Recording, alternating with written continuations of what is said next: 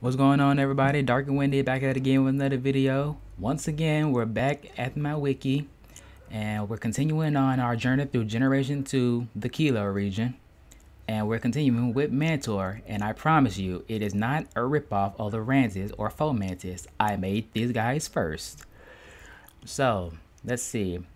Mentor, the original ones were from 2014, 2015. I know it says 2016, but that's when I pretty much started uploading everything here. I started uploading everything to the wiki in 2016, so everything that came from there is from pretty much 2013, 2015 era. So, yeah, Mentor, the first version of Mentor was just weird. It had the blending and everything going on, and by now we know that Pokemon don't always, like, they don't usually blend colors or shades and stuff. They usually use like definite like hard lines to separate stuff. So, yeah, that was already an issue. The second version, was okay. Yeah, it was just weird because this eye looked weird because it didn't have the other line like this one.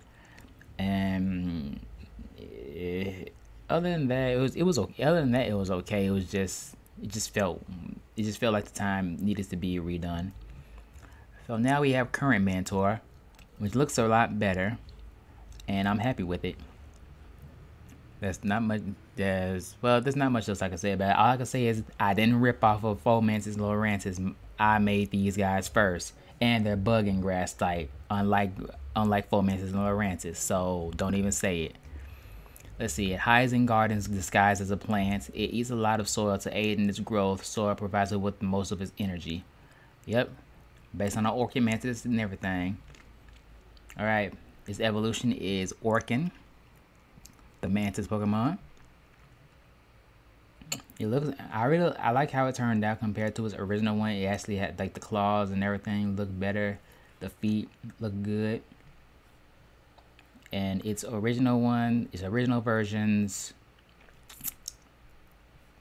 were weird. And I think its 2017 version was the same way as its current one. It just has a few changes. Oh my god.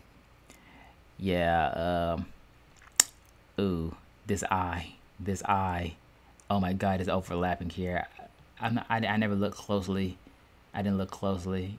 Oh, like this side has this side doesn't. Oh, the tendrils coming out. Oh, the leaf on its head. Oh, what is this? What is going on here? I don't, get it out of my face. Yeah. Okay. So yeah, these guys. Let's see. Let's do a comparison. All right. So what all that happened was. Okay. So what happened? Okay. So I changed the colors here. The leaf up here changed. It lost some weight. Good for her. Good for her. This thing changed. And I guess that's all. Well, and the arms changed. The arms changed colors. That's good enough. That's good. So that's all I can say is, like, I'm gonna say it once again, reiterate, I did not rip off of Fomantis and Lorantis. Thank you once again. All right, they stand still in large flower patches, blending in so that they can stay hidden. They can make their leafy claws sharp enough to slash through tempered steel.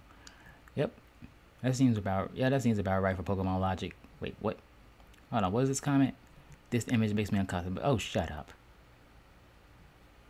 Next, Pastrub, the bush Pokemon. I think I based it off of a bush baby and a crab or something. Oh yeah, a bush baby. Okay. Yep, based off of a bush baby. I still don't like. Hold on. Like when it came to Galago, right? Those guys. Well, when it came to Pastrub, it's kind of weird. There's a story for this. Okay, so its evolution, Crabush, was originally just single stage. It didn't have anything else going for it. It was just a single stage. Play on crabgrass. That was it. Yeah, just a play on crabgrass. So It was just originally that, but there was some. I think there was something else instead of Pastrub here. I forget what it was, but because I decided to scrap whatever else was here. I decided to just give Crabbush in a pre-evolution, and that's what Pastrub comes in. Um, so I just made Pastrub a miniature version of Crabbush, and that's all it is. And I guess I said it's based off of a bush baby, but I mean it evolves into crabgrass, so what I guess it's whatever. They bury themselves in the ground disguised as everyday shrubs. They have a tendency to rest on people's heads because they enjoy the feeling of hair and stubble. Yep, it'll sit on your head. That's literally all there is to it. It'll rest on your head. And Crabbush, like I just said, it's just a play on crabgrass. I gotta revamp it because this bush needs to be trimmed a bit and like made a lot better. And also you can tell, like, okay, so an easy way to tell which ones, before I even say anything, which ones are revamped or which ones aren't, is to look at the contents. If both of these O's are still lowercase and or an origin isn't there, that means that if there's only 4 instead of 5, that means that they're wrong. So let's see right here. Example right here. Pastrub has been revamped. It looks a lot better. It looks a lot better compared to its old ones. Well, it's pretty much the same. Oh, never mind. It looks a lot better compared to its original, I'll say. All the other ones are pretty much the same with updated art. This is cursed. This is a cursed image because it is insinuating that the eyes are loose, and it's just awkward. So we're just gonna move on. Oh, I made this in 2019. Okay, so I may need to revamp you again. Oh well. All right. So yeah, Crabbush needs to be redone. Moving on. Next up we have Juby. All right, Juby. Juby is pretty much a Kinkajou. You can tell by the name Juby. Why do I feel like no, I was gonna say I think I was gonna have Juby be a starter at some point, but no, I don't think that was ever the plan. So yeah, Juby is a situation where it's one of the mons that have evolution later on in a different gen.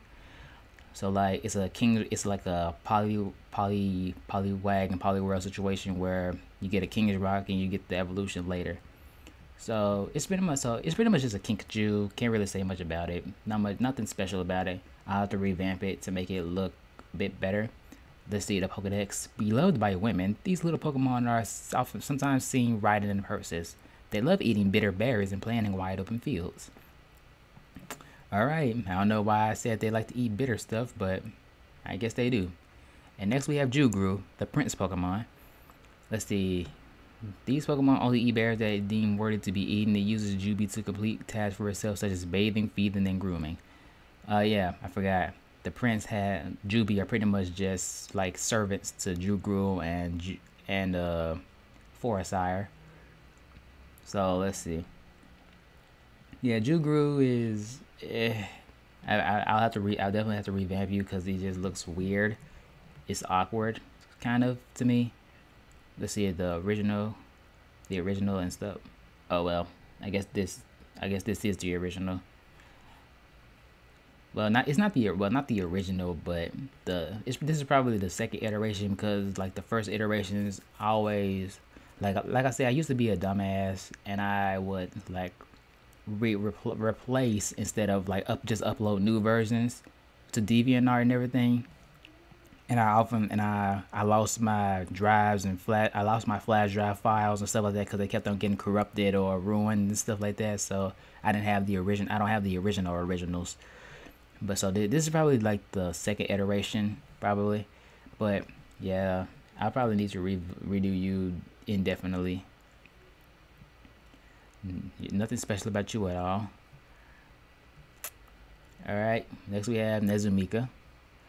Nezumika is the Tingle Pokemon, Electric Grass. It's pretty much another Gerblitz clone. Well, Icaro, well, I said Icaro was the Gerbilis Clone, Pika Clone equivalent, but it's actually Nezumika, honestly, because it pretty much has the same kind of deal as Gerblitz, so it makes more sense.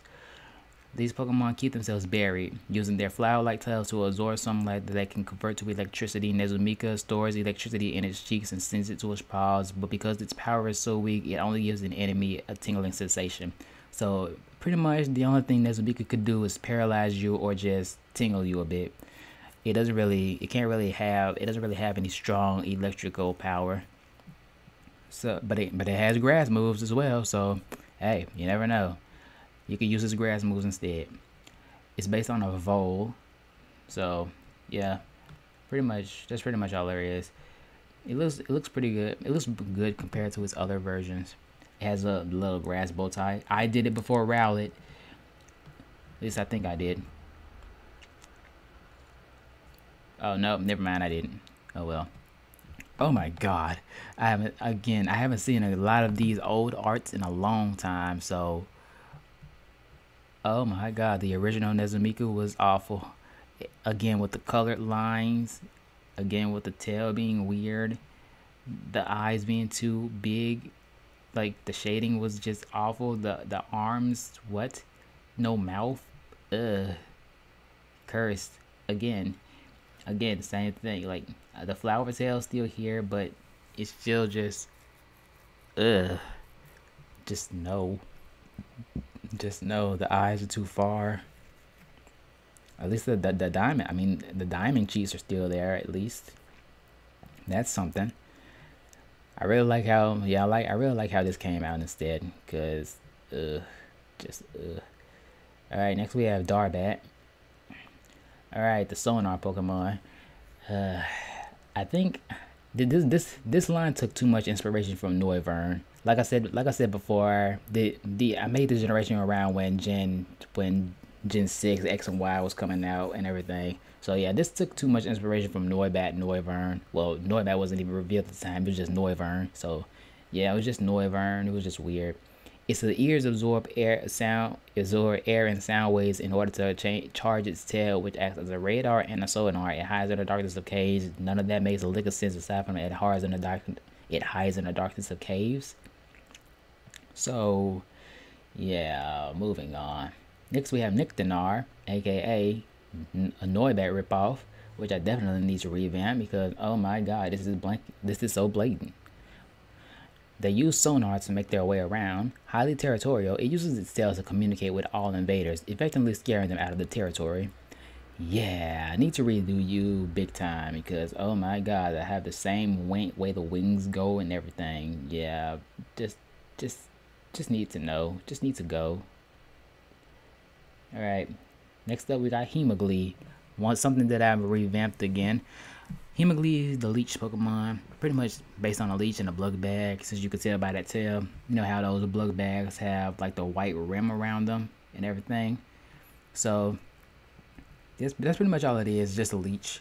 Hemoglee hides in water, waiting for unsuspecting people and Pokemon to enter in order to latch onto them. The red coloring on its other belly is actually the blood of its victims. Yep. So whenever it sucks blood, that means that it's already filled with blood.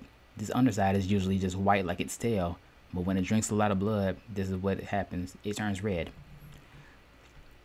Next we have Sucklot. It's still apparently a leech, but I also based it off of some kind of worm, I think. Yeah, a bristle worm. Yep. Yeah, these kinds of worms that have all these bristles and stuff going on with them. So yeah, it pretty much uses the bristles and stuff like that to scrape more, to cause more wounds and get more blood out of it.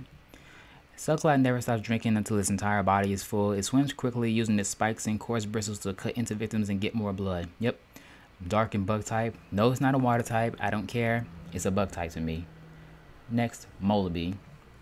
Okay, so this line is going to be a situation where I revamped one of them, but the rest of them still look bad or weird. They're not going to match up. So Molebee is based like the Tooth Pokemon. It's obviously this line is based off of the Tooth Fairy. So according to legends, Molaby will appear when kids put teeth underneath their pillows. Its floss-like tail is able to cleanse anything that it wraps around. So yeah, I didn't update the Dex entry or anything. I need to update the Dex entry because there is no tail. But yeah, it's pretty much a updated version of the older one. I can show you guys the older one. The older versions. They look pretty bad. Let's see. They look pretty bad. So yeah, here we have the first iteration. It looks just bad. But you can see the tail, the floss-like tail now, even though it's not white. Like it should be. It's still not white like it should be, but now it has no mouth, and the mouth is on the back of his head like Mawile. Not good.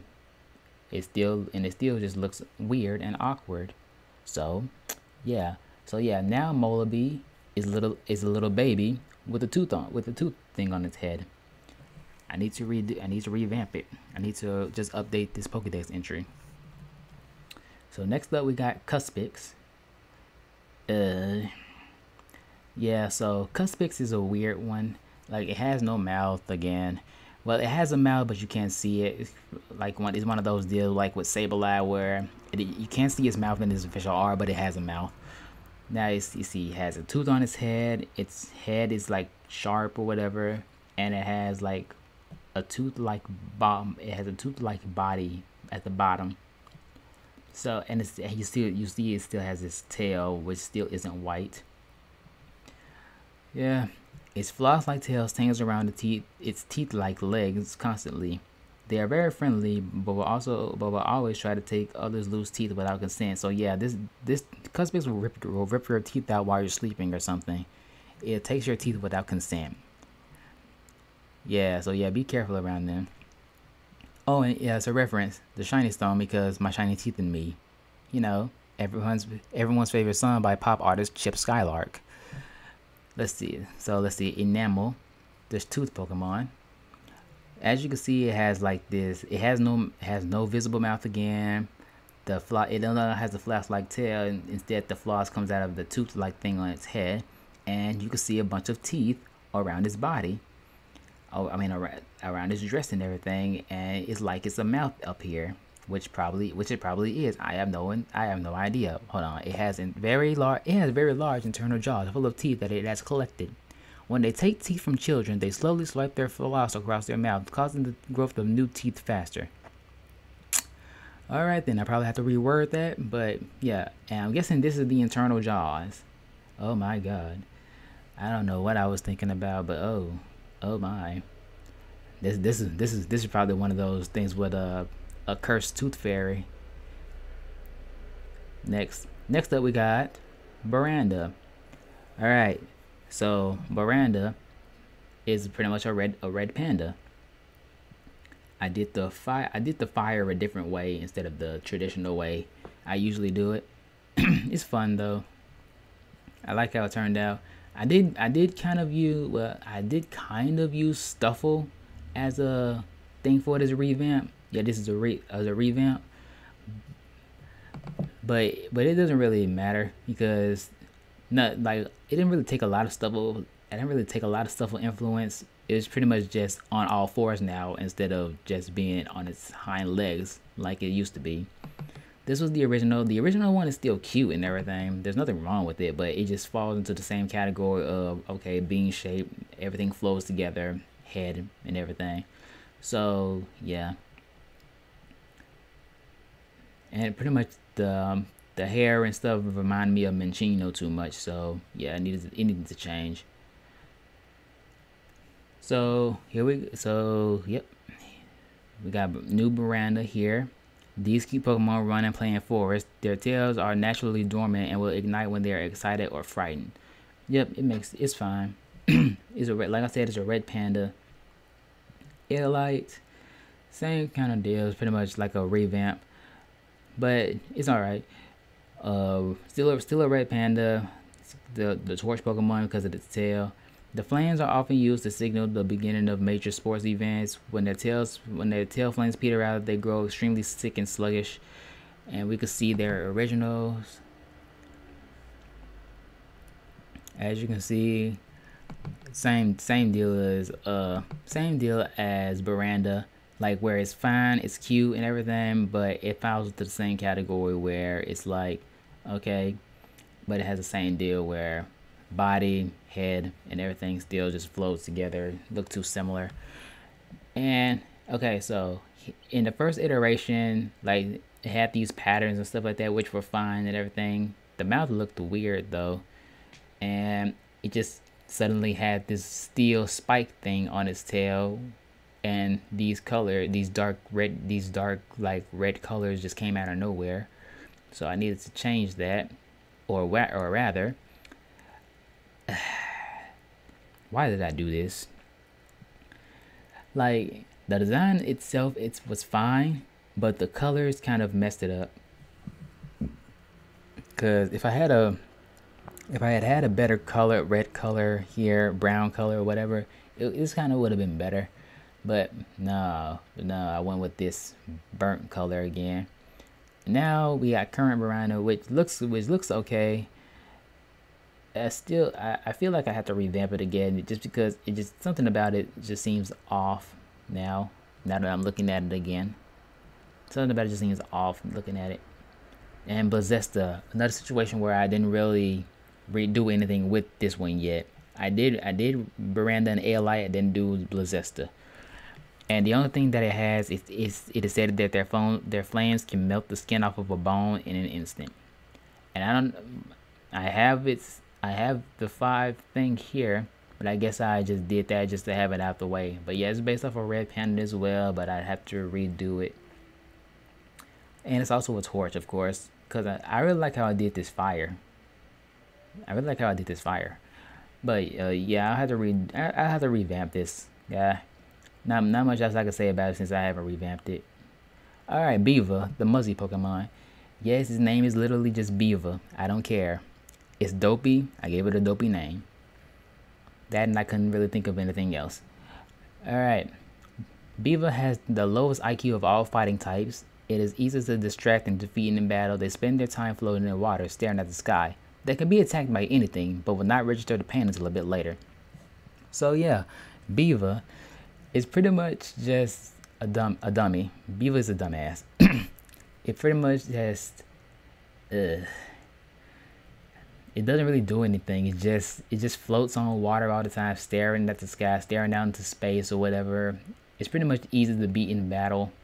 It's not much I can say about it. It's just dumb and weak, but its evolution would be worth it.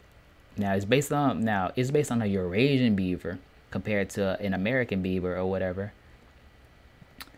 Your European beaver. Yeah, there's 2 types of beaver. I think American beaver and Eurasian beaver. These guys are based on the Eurasian beavers, and I have another mon that's based on an American beaver. So we'll get to that later down the line. But here we have his evolution. Nalwork, the woodwork Pokemon. Oh wait, hold on. No, wait. Before we get into Nalwork, let's go back to how Beaver used to look, because it did not always used to look as clean and more put together as it does now. Oh my god. It just had the generic normal type color despite being a water and fighting type. Just the feet were weird, the tail was too blocky, shapely and everything. The mouth was weird, the eyes were off-putting. And it's the same deal here. They just have they have the same problems but with better artwork. Same problem, better artwork. That's all it is. And now current Beaver, the legs are better, the tail is better, the hands are better, the mouth and muzzle itself looks better. Everything looks better now for me. So yeah, I'm happy with this guy. Now we can go on to its evolution. Nalwork, the woodwork Pokemon. Now it's pretty much based off of like a lumberjack and a beaver, pretty much. The toothpick that it gnaws on acts as an anger suppressant. When it gets angry, it will start swinging its log around and biting everything around it. They are highly recognized for their innate abilities to create pieces of art by chewing on wood. A wooden statue created by a Nalwork was once sold for thousands. So yeah, Nalwork is No, I really like Knowwork, how it came out. Got your toothpick over here, got your beard, got your lumberjack beard. It has the markings on his body that look like he's wearing overalls. It has the hands that look like gloves because of the fat around his hands. And same thing with his feet. Now the old Knowwork was the old Knowwork was rough. It was pretty much just a cartoon character from a that you see from a TV show. Both of them, honestly. So, yeah, the original Knowwork, it still had the toothpick and everything, but it apparently like the skin was too close in color. It had this extra thing at the back of its tail. It had an earring. It had a tattoo, and it had chest hair.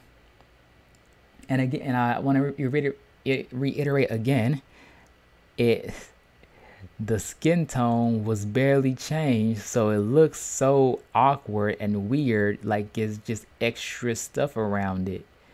It was just so weird. I made it look like it was like coming out of prison or something. Like, why did I give it a tattoo? Ugh. And then we got this guy, which again, the chest hair is back. It still has a toothpick. The arm though, the arm bent is so like rubbery and bendy. It's so weird. The eyes, ugh. It still has this thing on its tail, which I don't know why. One foot's bigger than the other. The whole like suit overall looking thing looks weird and awkward. This hand, like it just all looked so bad. Just ugh. So yeah, I'm really happy with how current Knowwork looks compared to those two, and we don't have to worry about the eyes anymore. They're closed, and it looks like it has the lumberjack kind of cap too, the beanie type thing. I'm just really happy with how this turned out overall compared to the other ones. All right, and I think we're gonna end this episode with Marlor, the sword Pokemon. It's pretty much just based on the swordfish. Can't really say much else about it. Its bill is strong enough to pierce through bedrock. They fight each other using their sword-like bills in order to assert their dominance. Sword fights to assert dominance. Go. Okay, so let's see. Yeah, it's essentially just a swordfish, but I decided to I looked up different types of swords. Like for this, hold on. Let me see if the original one is here. I'm not sure if it is. Oh no, it is. Okay, so it's still the same. Okay, so they're still relatively the same. I just took out this fin that was at the bottom of it.